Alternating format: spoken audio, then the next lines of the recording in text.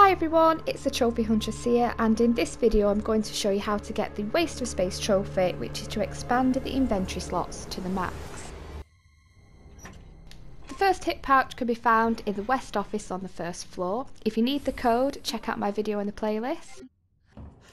The second hit pouch for Leon is on the third floor, but if you're playing as Claire, then it's in the main hall on the front desk.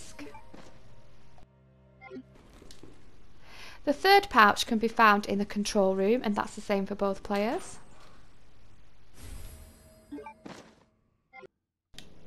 The next one's more difficult to get, so you need to make sure you have both of the spare keys in order to get this next hit pouch, and those can be found in the portable safes.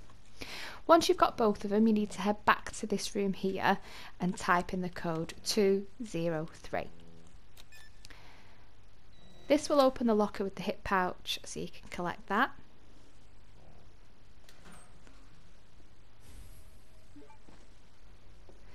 The next one is found in the workroom, which is in the sewers, and it's found on this table here.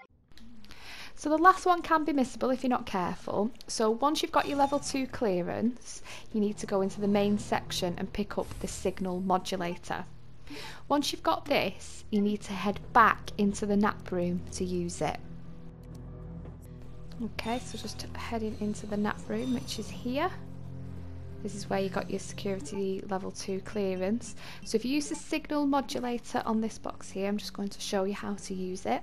So make sure the frequency channel at the top is the right one, and then adjust the waves so that they match. Like so. And it will vibrate on your controller when it's correct. So you just need to pop it back in, and it should work. There we go.